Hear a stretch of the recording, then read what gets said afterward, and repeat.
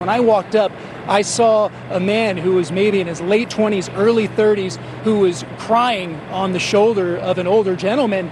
And I asked him if he was okay, if he knew someone inside who had been shot. And he said, "My mom is dead." He said that she had just gone into the Walmart. As soon as he heard the shooting happened, he apologized. He ran into the front door, and he said he saw his mom there on the ground.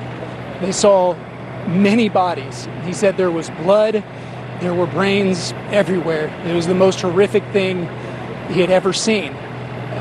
Heartbreaking stories. You can imagine a Walmart on a Saturday afternoon, like most communities here. That is going to be a peak time when folks are out here buying things they need for their weekend activities, for their parties, for the week ahead. This parking lot was very, very full. It still is. These cars aren't going in or out, and it is right next door to a Walmart. I also spoke to a number of McDonald's employees. There's a McDonald's inside this Walmart, and they said they were on the opposite side of where this gunman walked in, and that all they heard were multiple shots being fired. And they said all of a sudden it was like this enormous panic broke out because they saw people just fleeing from that side of the store, rushing towards the end, people running everywhere. Some were hiding, some were just running back and forth trying to hide behind different clothes that were hanging there.